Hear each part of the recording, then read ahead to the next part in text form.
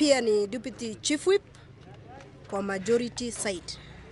Kwanza leo ningependa kusema ni aibu kubwa sana, kwa sababu sisi kama wabunge kazi yetu ni kwenda bunge.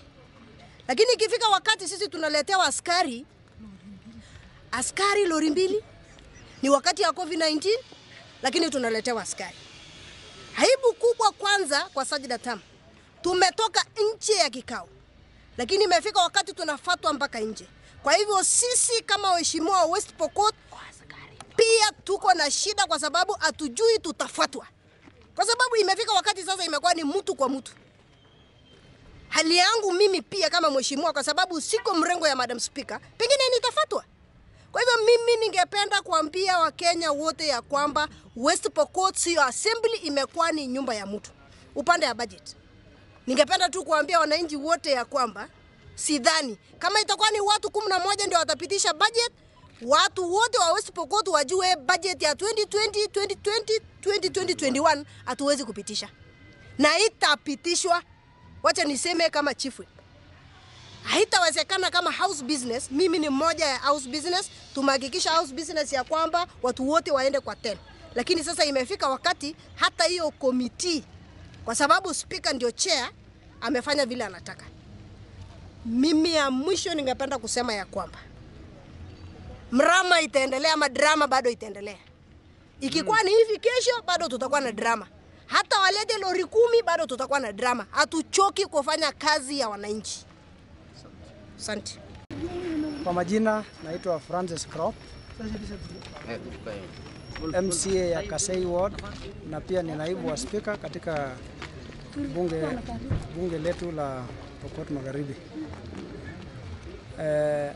Siku ya leo ilikuwa ni siku muhimu katika bunge letu, kwa sababu kulikuwa na mambo ya budget. Lakini sasa tunavyo simama hapa mbele kuwahutubia ama kuwapa habari, ni kwamba kuna mambo ambayo yamekuwa yasiyo ya kawaida ambayo yametokea hapa bungeni, na hatuelewi shida ni nini. Sisi katika bunge tumekuwa na hiyo jukumu la kuhakikisha kwamba kulingana na presidential directive, kulingana na maagizo kutoka idara ya afya, bunge imekuwa ikichukua watu 11, na hiyo ndio quorum ya bunge kawaida. Lakini siku ya leo tent ilikuwa raised hapa nje ya bunge, ambapo tungefanya kikao chetu, na leo hatujafanya hicho kikao nje kama vile tent zimekuwa raised. Waheshimiwa wabunge wa county wamengoja speaker afanye kikao, lakini speaker hajatokezea.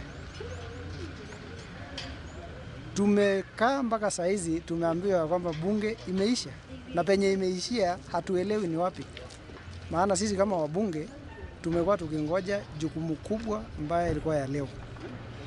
So we protest jinsi ambavyo hii bunge iko inaendeshwa na speaker. Na ninajaribu kuambia Madam Speaker ambaye ni mkubwa wangu kwamba hii sio namna ya kuelekeza kikao ama mambo ambayo watu waliochaguliwa kurepresent wananchi inafaa ichukuliwe. Na Kenya mzima ijue ya kwamba yale ambayo yanafanyika West Pokot sio mambo ya kawaida na sio taratibu zinazofaa. Tumekaa kwa tent mpaka saa hizi tukingoja speaker aje aendeshe kikao, lakini hakuna mwenye amekuja. Tumeambiwa tu ya kwamba bunge imeisha, na penye imeishia hatuelewi ni wapi.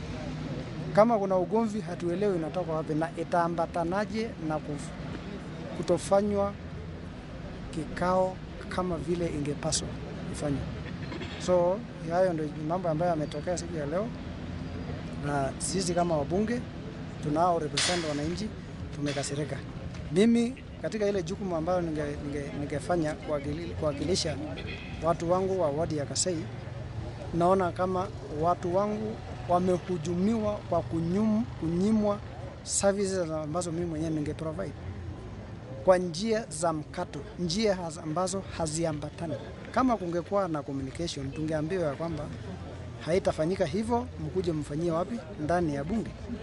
Na vile bunge ilikuwa imepangwa, tumewekewa tent na hata mahali speaker anakaa, tumekaa kwa vitu vyetu ambazo zimeonyeshwa nani atakaa wapi, leader majority, leader minority. Imekuwa tu vizuri na communication zingine hatujapata. Kisa na maana ya hii hatuelewi na haifai.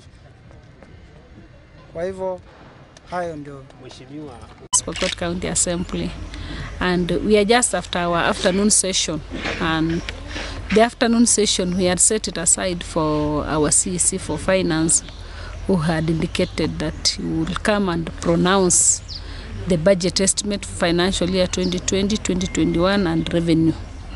But at around 23 minutes past 1, we got a letter from his office, and it was addressed to us as the assembly through the office of the clerk, that he was postponing the sitting or the attending session of the assembly because he was not prepared. He had not finished with the issues of COVID-19 budget and other inconveniences.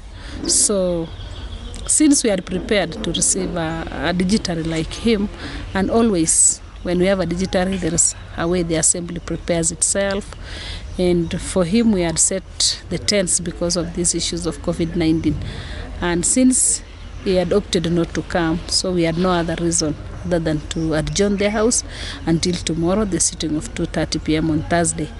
I know members were not happy about it because it was unexpected turn down. The CEC did not inform us in advance, but in his letter he quoted that he really regrets the happening, and he was requesting for some further time, of which we've contacted him, and we might not think it is possible. And if we follow the chronology of CEC finance coming to the assembly, I think since the inception of the assembly, it's only one CEC finance who has ever attended. That was where Francis Kitalawian. The other CEC finance before Augustine Monges did not manage. And in our standing order, it is not a mandatorial undertaking. It is just something that happens at the will of the CEC finance, because it's coming to pronounce, and his report is not subjected to any committee, neither is there a motion that is derived from that. It's just for the know-how of the house of what is happening in the department. But deep in us, we are continuing in the committee level with our budget process, and the budget committee and the whole house are prepared to go for 2 days retreat to discuss the budget, and come next week we shall be tabling the budget and discussing the report of the budget, and also putting down the appropriation bill. Members are with the fears that maybe the budget will not be adopted, but I want to assure the public and all our people watching us as West Pokot County Assembly, we are more than prepared to adopt the budget and bring out the budget to the people of this county, unless there is another person outside the assembly who has a contrary opinion.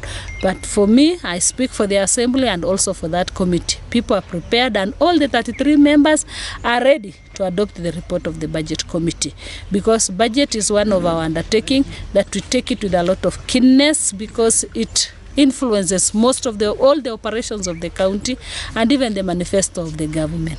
So that is the situation where it is, and we had today our sitting inside the chamber, and we had the 11 as per our COVID-19 guidelines, and since the order paper was out by 10, we could not have another business, and the house business could not sit again to have another business slated for the afternoon.